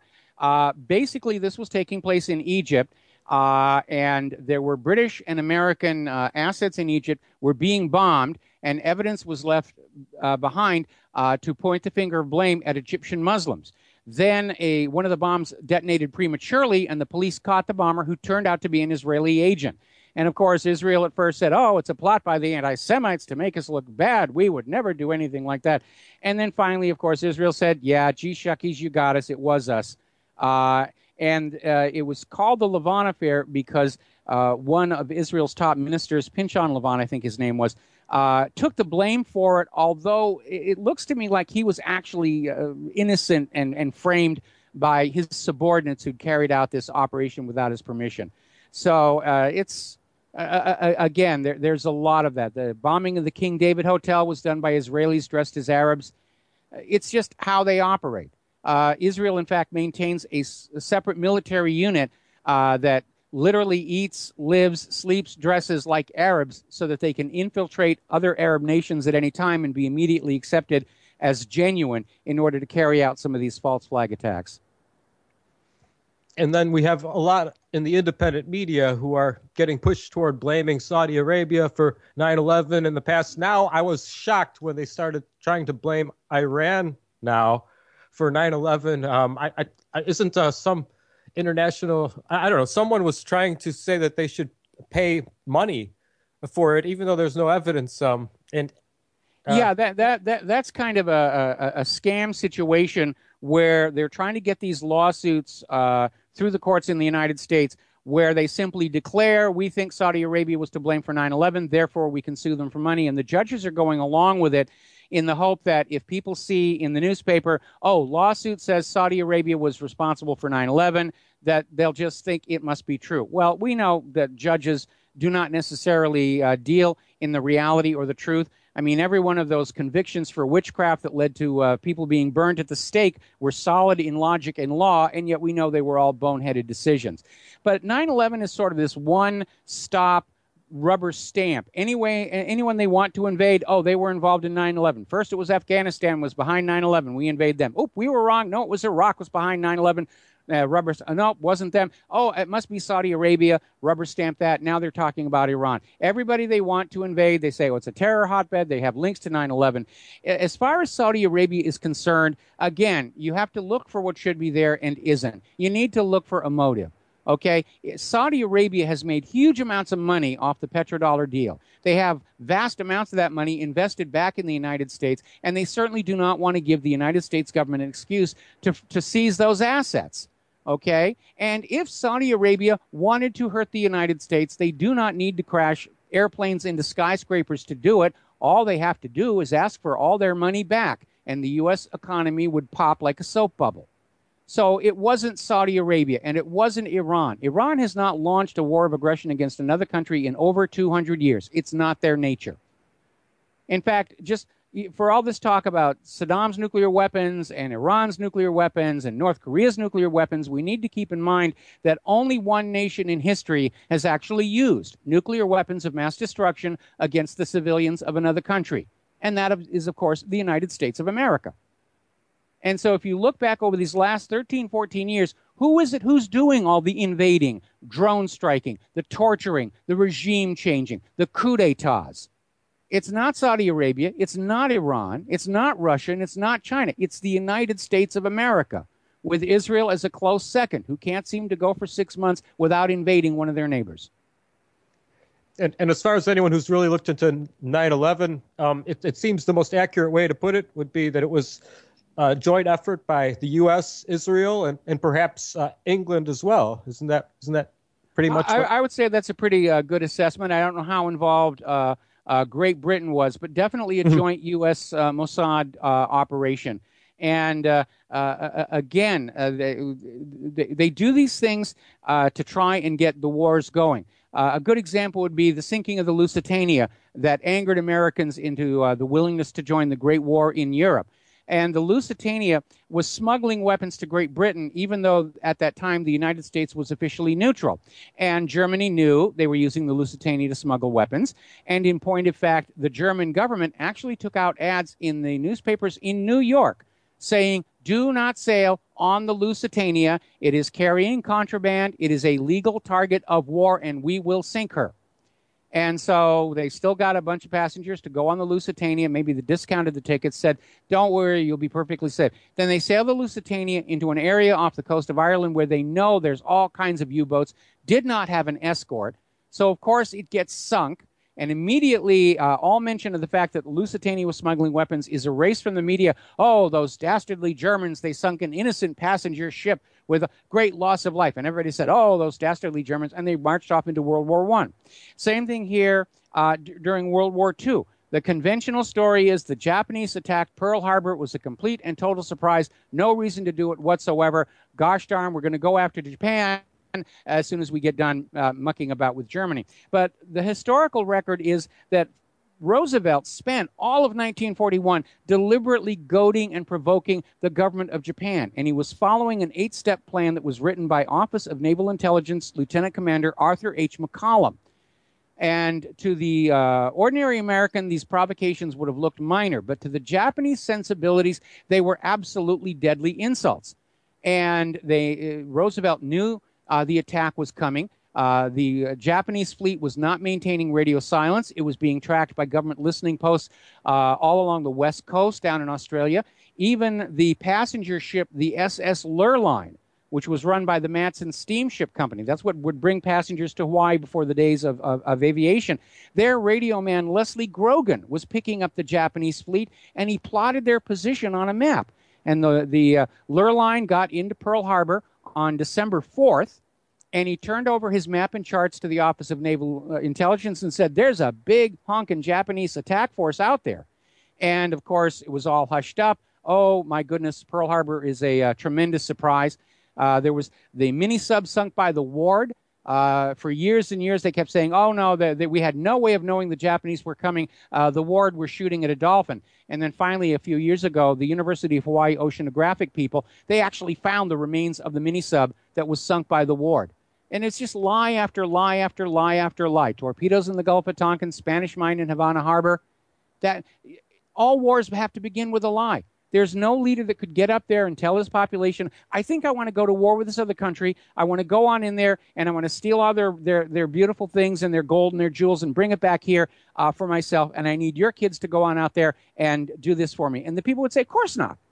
We're not going to do that. War is very dirty, poorly paying business, and you have a chance of losing important bits of your body. We're going to stay home. So any world leader that wants to start a war, they have to lie to their people and create this illusion that going to war is the only way that they're going to stay alive. Hitler did it at Gleiwitz, Germany. Faked a Polish attack on the radio station, said, oh, we must retaliate.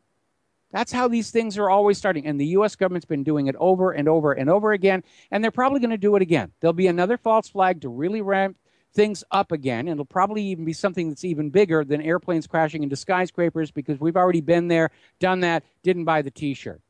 But that's the only card they have left to play. Something so big and scary that everybody will say, I don't even want to think about it. Just take my money, take my children, save me from the evil, whoever it is we're supposed to be saved from this week. And you mentioned in the past, the Cuban Missile Crisis came really close to a nuclear exchange. As far as this time around, I mean, I don't know. It's kind of crazy, I think, for the U.S. to actually expect that Russia would not retaliate if they were hit. You would have to think. I agree. I absolutely agree. Now, I keep bringing up the Cuban Missile Crisis because we got out of that one with our planet intact, because both Kennedy and Khrushchev knew for a fact that each other did not want a nuclear war.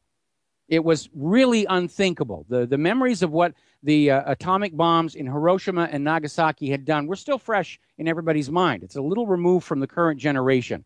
And they didn't want to do that. Today, it's very different. You have all these people running around saying, yeah, let's just go ahead and do a nuke strike on North Korea. Let's do a nuke strike on Russia. Let's do this and let's do that. And so over in Russia, you have their military commanders. They're not really sure about the state of mind of America's military leaders or our president. They're kind of wondering if we're all doped up on prescription antidepressants or if there's something in the water that's making us all go crazy and nutty. But they don't know for a fact that our leadership doesn't want to go nuclear, and that's going to make it more likely that they'll hit that button at the first provocation. And we have, well, so many factors like we've been mentioning here. Well, how broke the U.S. is and wants an excuse, a war to blame it on the military-industrial complex, which profits from war, the private central banks that want to keep everyone under their thumb, intimidated at the, sometimes even just as a preventative measure.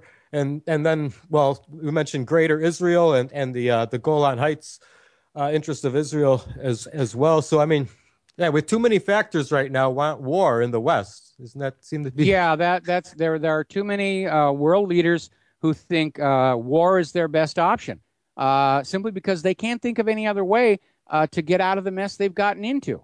And that seems to be a tragically repeating cycle in human history.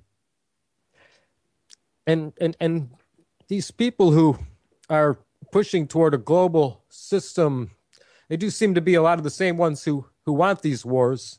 And then I know of these organizations of people like George Soros.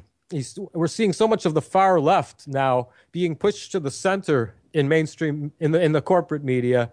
I generally don't even say mainstream anymore. I'll say independent media and corporate media, but yeah, those are the labels that I like to use as well. Well, yeah. The corporate media is very much on board with the far left and with the globalists, and I think nothing illustrates that more than the way they have responded to the hearings in the Senate committee yesterday and today, where basically it came on out. There is no proof that Russia interfered with our elections last year. Donald Trump never ordered anybody to stop an investigation. Nobody in Donald Trump's administration ever asked anybody to stop an investigation. It was Loretta Lynch who basically pressured Comey to sort of tone down the investigation into Hillary's email server by describing it as an affair rather than an investigation. And yet the corporate media is still out there saying, well, Comey felt pressure from Donald Trump to end the investigations. And they're still out there spinning all these headlines to just try and damage Trump as much as possible. And unfortunately, for people who were not able to watch the hearings or who are not going to watch the replay or read the transcript, they're looking at those headlines and thinking that the end result of these hearings was that Donald Trump did all these really, really bad things. But he didn't. When they were pushed right to it, Comey under oath said, no, there was no obstruction of justice. And you've mentioned a lot of the, well, at least the origins that were misguided for the principles of the, well, I guess what we could term here is the far left, what it's become today, at least. But on your show a lot, you'll mention coming of age in Samoa, and yes. And how, maybe you could explain for my listeners just how that. All right. Well, basically, coming of early liberalism was this idea that government could and should control as much of your life as possible for your betterment.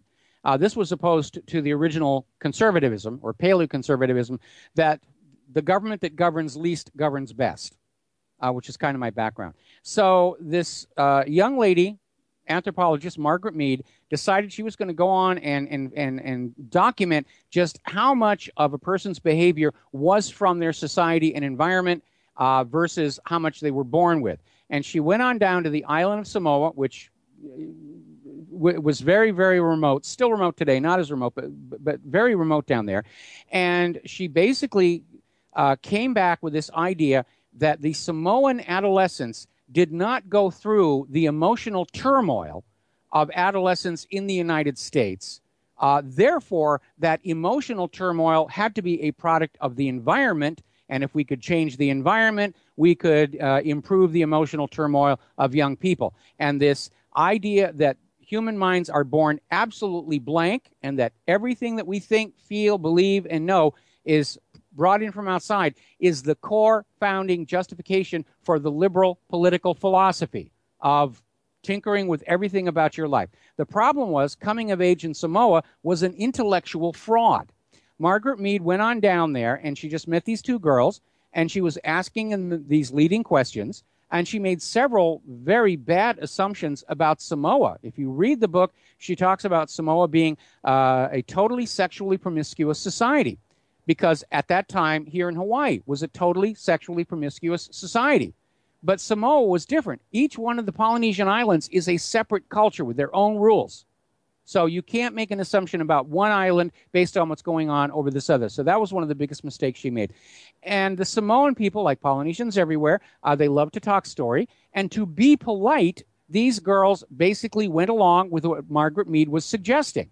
And that was the entire basis. Margaret Mead wrote her book, went on back home, helped establish modern liberalism, still lionized today by the liberals. But this is the reason so many of these liberal projects fail utterly, because it's all based on a bogus first principle, whether it's trying to blend gender or any of these other aspects. They're ignoring the fact that we are born with certain inherent instinctive behaviors and feelings, and they're not going to go away anytime soon.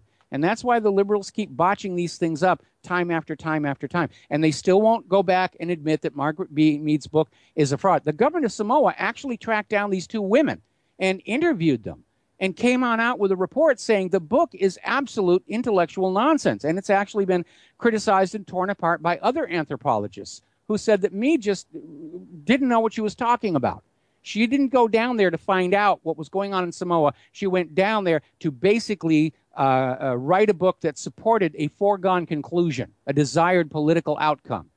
And that's why liberalism is in such trouble, because they keep pushing and pushing and pushing against the law of diminishing returns. And they don't understand. They will not understand. They believe that they're on the path to success, and they react very negatively to any counter arguments. And in fact, looking at the modern liberals, especially as they were acting right after Trump's election victory, they remind me a lot of the Scientologists who are willing to go along with harassment of people and all these illegal actions that they do, because in their head they believe that in the long run they are making the planet Earth a better place.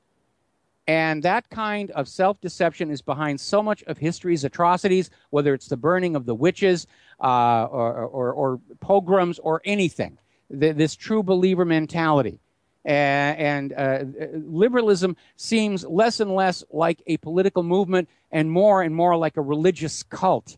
And certainly that was underscored by the fact that Hillary Clinton ran her presidential campaign last year as if it was a personality cult. It was all about her. It was all about her. It was all about the woman card. It was all about the race card. She never actually came out with any concrete suggestions and policies how she was going to fix what was wrong with the nation. It was just this idea that if we have a woman president, everything will be just fine, which is a repeat of what we had 8 years previously, where if we finally elect a black president, everything will be fine. And it wasn't. Yeah, well, the people in power and backing the money behind the corporate media seem to want to definitely use the attitudes of the far left these days to promote their globalist just furthering of their greed, really. Yes. And it seems like a lot of social engineering, therefore, gets tied to these agendas. I keep up a lot with this one gentleman's Swedish radio program. He's had a lot of guests in there, and I've actually had a few guests from Sweden or who have lived there, and native Swedes, and it is amazing. I know you've been speaking about it as well, because it does seem like that area, Sweden, Denmark, are a testing ground, like a testing lab for a lot of these extreme social engineering changes in the schools and policies. And like, well, when they do get to places like the States and Europe, well, I know here in America, it does seem like California is one of the first places, but and the campuses, of course, in general, and schools, even younger schools, seem like the place a lot of it starts out, but yeah, it's not about education anymore. It's about indoctrination. And they're showing academic tests. American students are doing very poorly compared to the rest of the world. They're doing testing of critical thinking on college students and finding out that in 4 years of university, they're not learning how to think critically. They're not learning how to be logical. They're not learning how to analyze. And that is the primary thing you're supposed to learn when you go to those advanced levels of education. And so we have these, well, I don't know, just these focuses really on, well, I don't know. It seems like just trying to change the way people's values is really what the schools are more about these days, you know. And of course, like they're trying to get them to, you know, not listen to the independent media, even, right? In a lot Oh of yeah, schools. oh yeah. They're adding curriculum to the public schools about why you should only trust the corporate news networks, and you should never go on out and read anything that's not approved by the government, and along with this gender fluidity nonsense. But we're seeing a clear pushback. I think this idea of using whatever bathroom you feel like you are on the inside, that triggered a real reaction against political correctness. And I think the fact that it has gone to such an extreme now is a symptom of the fact that it is losing traction with the ordinary American people, who are perfectly happy with the gender that they know they are. And we're seeing this ridiculousness where the so-called transgender boy is being allowed to compete in girls' athletic events, and of course he's winning them all. And we're supposed to sit around and say, oh, well, that's okay because inside he's really a girl. No, he isn't. If you take his DNA and you run it a test, it's a guy. And we seem to have this idea that politics can override science. And we see that in this gender issue. We even see it in the global warming debate, where they're out there saying if the politicians are saying it's warming, by golly, it's warming, and we will conform our policy to that. The religion of Al Gore, right? Yeah, the Saint Al of the Gore. And it's amazing. I mean, Mammoth Mountain in California got so much snow this last winter, they're going to be open until August. And then we have, you mentioned science, and I've been thinking a lot about the pharmaceutical industry. As always, I once heard a great interview with this woman called, well, the book she wrote was Confessions of an RX Drug Pusher. And she used to like wine and dine doctors to, you know, push her pharmaceuticals, basically, you know, and I know they don't test anything anymore, right? It's getting really bad out there, right? Yeah, basically the FDA sits on back and they'll accept the testing data produced by the pharmaceutical companies themselves, which is very often fraudulent. We had that whistleblower that came forward and said the CDC's report that claimed to prove there was no link between vaccines and autism was an absolute hoax and a fraud. Apparently, the state of Ohio has just sued 5 pharmaceutical companies, including Johnson & Johnson, for literally encouraging doctors to write more prescriptions for opiate painkillers for their patients in order to turn them all into addicts and guaranteed revenue. And apparently, the last year they've got numbers for 2012. They wrote so many of these prescriptions, it worked out to 66 pills for every living person in the state of Ohio. That's a lot of opiates. And that shows you the basic attitude. Keep you addicted, keep you dependent, and just make as much money from you as they can. And only pretend that you care about health, as well as with these nuclear incidents, right? Aside from Fukushima, now there's this Hanford situation. Yeah, well, Hanford has been a problem for a very, very long time. And again, being in a wartime economy, certain critical infrastructure is not being maintained. And so over at Hanford, they have these processing plants that extract plutonium from spent reactor fuel rods so that they can make bombs with them. Apparently, the spent fuel rods are stored in these tunnels, and the tunnels have not been maintained. And now there have been a couple of cave-ins with an associated release of radiation. Well, so yeah, it's like you say, it's all about profit, both for these drug companies, vaccine companies, and also for these power companies as well. Yes. And well, you mentioned that I don't know if it was you who was mentioning, but I mean, I know that the means of producing fuel the way they do, they wind up getting, yeah, I think you were mentioning, like, you know, bomb making material as a byproduct, so they wouldn't want to convert to any other fuel methods that could be better for everyone else. Yeah, there's an alternative system out there called the thorium cycle. and it's other nations are already starting to build thorium cycle reactors, but it's much cleaner, much less toxic than uranium fission. And thorium is very abundant in the crust of the Earth. It's not like you have to go looking for it all that much. But thorium cycle reactors do not produce materials that can be used to make atomic bombs, and that's why the United States is still totally focused on fission uranium reactors out of which they can get plutonium to make bombs with. And that's really what is keeping us using this very, very dangerous technology.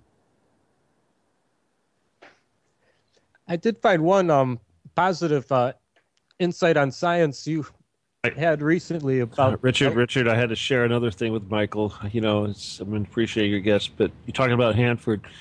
I had a contract with Westinghouse back when I was running SK Industries, and they wanted to give me $1 million to create a laser that they could use to bore a hole in the ground, and that they could analyze the vapor of the material that's being vaporized and detect radiation. And this was back in the early 90s, relatively early 90s. So, and the idea was that this was during the Clinton administration, okay?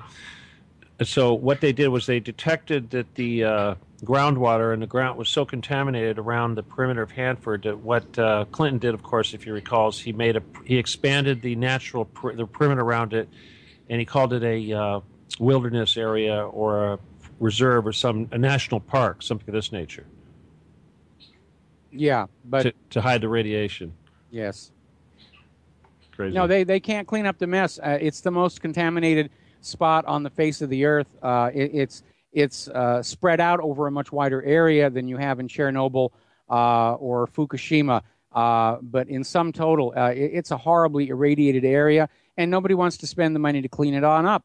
We're just going to let it sit there like they're doing with Fukushima. They're never really going to be able to solve that. Everything that they're doing is just a PR stunt to make it look like they're trying to deal with the aftermath of Fukushima. But it's still there. It's still radioactive. And now Japan is telling people, well, it's time for you to go back home and start working in the farms and fields and going back to being loyal taxpayers. That's amazing.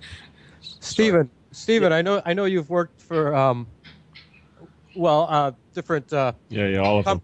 companies, well, contractor for your lasers that were very high-end, laser sites and everything. And Michael here has worked for NASA in his past, both very high-end. NASA was a customer of mine. NASA bought lasers from me. Okay. Everybody bought lasers from me. I sold lasers to every university, every space organization, every corporation, every car manufacturer, everybody, everything down to a little university in India or something. Stephen, do you have any question for Michael about NASA? He's worked on Viking and Voyager when he was with NASA. Well, Michael, remember when NASA used to put out that nice magazine that they used to give out to everybody, NASA, whatever it was, and if you were in the industry, that was part of their charters that they had to disseminate the information. Yes.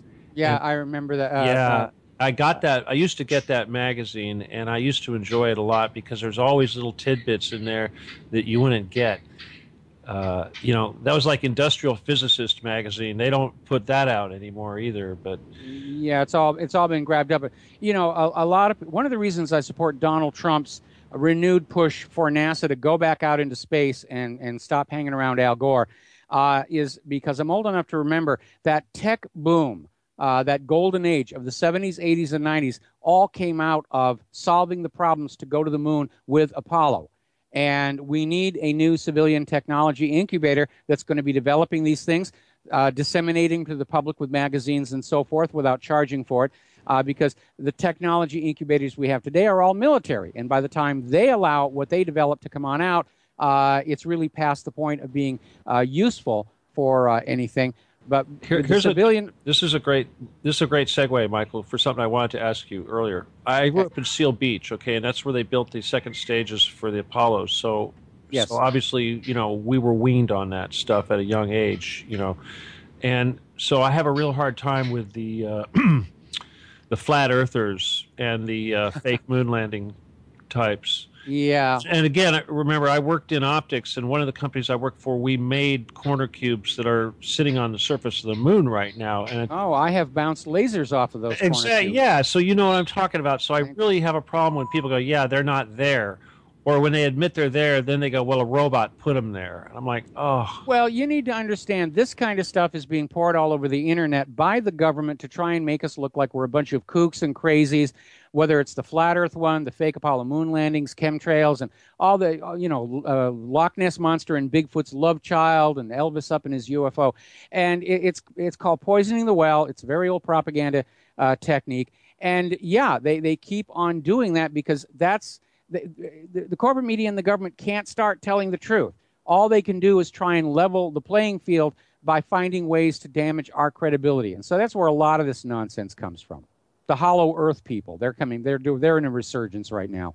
Well, the Hollow Earth, I don't have so much problem with because of all the Nazi connections, and it's kind of interesting. The new Schwabenland and all that. The flat Earth people, they're the ones that because if you look at like physicists like what's his name, Nassim Haramein, a lot of his stuff that's becoming mainstream seems to support some of these possibilities, physically.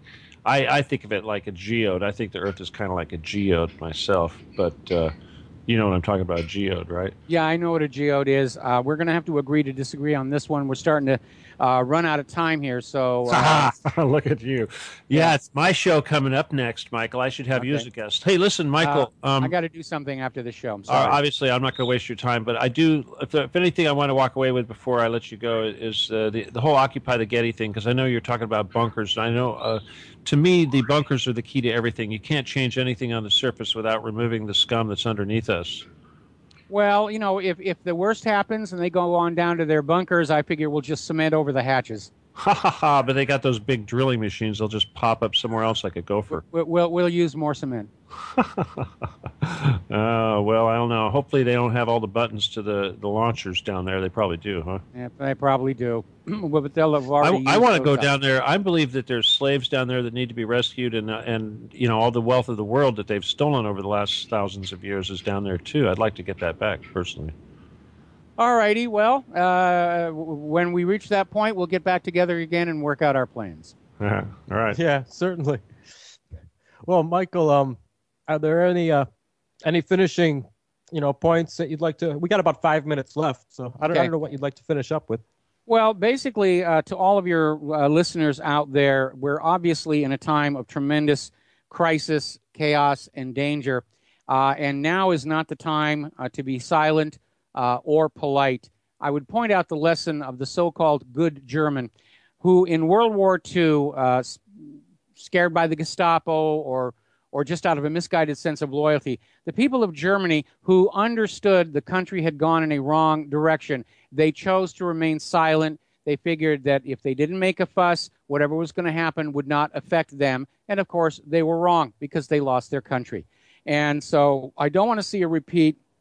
I don't want to see the good Americans who, even though they realize the U.S. government has gone in a very dangerous direction, out of some misguided loyalty or sense of politeness, they decide to stay quiet. This is a time when all Americans need to speak on out to their friends, neighbors, coworkers, and saying, we're in a really serious situation. We have a government that has messed up our country and economy, and they're thinking that the only way they can get out of it is with a world war because they can't think of any other solution, and we're going to lose this one. So that would be that would be my advice to everybody out there. Yeah, it would be good if the government could collapse on its own accord before we go to the point of hot. That's what I'm hoping for. That's what I'm hoping for. Soviet Union style collapse. Yeah. I mean, it seems like everyone else in the world is being pretty sane. I know now North Korea and South Korea might merge, right? They're talking. Yeah. So we'll see, Michael. You do great work, and everyone, please check out the website and your show. I do have all the links provided up there for everyone, and you've done just an extraordinary amount. I do hope that you continue, and maybe we can change things But I thank you for your time here tonight. Oh, thank you for having me. All right, excellent. Well, yeah, we'd love to do it again, and yeah, thank you. Yeah, if we ever have you in the States here, if there's ever a convention that Truth Cat Radio, we've been talking about someday having, conventions where a bunch of people could speak at it. So yeah, if you ever wind up in the States and it could work out, who knows, maybe we could get you to do something. Well, Claire like and that. I would like to move back to the mainland. We're very concerned here that if we do get into a hot war with Russia and China, it's inevitable this island will get hit. And so Claire and I have been talking about getting back to the mainland. It's just a matter of finding a way to pay for it all. Well, I wish you the best of luck with that, and yeah, I hope everything does work out for the best. All right. Thank well, you. yes. All right. Well, it's been great having you, and yeah, I guess well, I'll bid you good night, sir, and until next time, just have a great evening. All right. Thanks. Same to you. Look forward to the next time. All right. Thank you.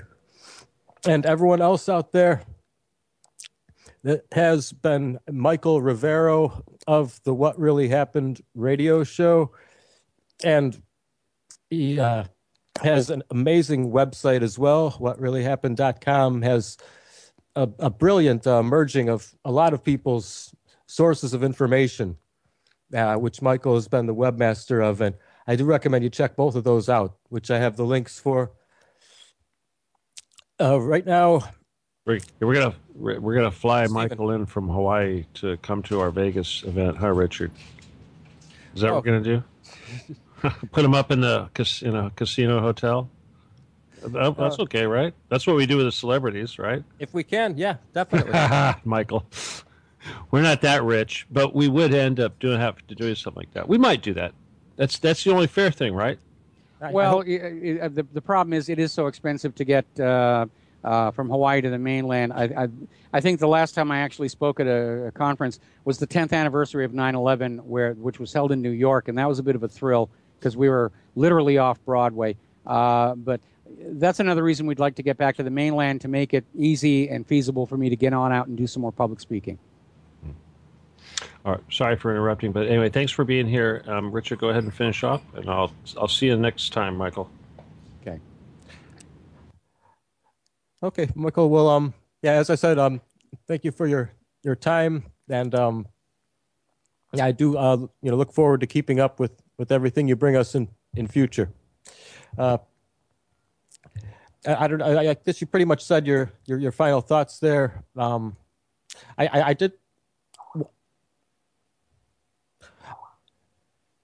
I did want to mention to everyone out there that we do need your support. So please donate. We have PayPal available at truthcatradio.com's support page. So please help us out if you can. I'm sorry, Richard. I keep sending you little messages. I hear him stop talking. It's like, I hear the little bloop. Richard, you got to turn off the little sounds from your, or whoever, yeah, I'll have to do sounds popping up. Bloop, bloop. But that should be all for the night, folks. Stick around for the Stephen D. Kelly Show coming up in just a few moments here. Until next time, transcend the construct. Regards.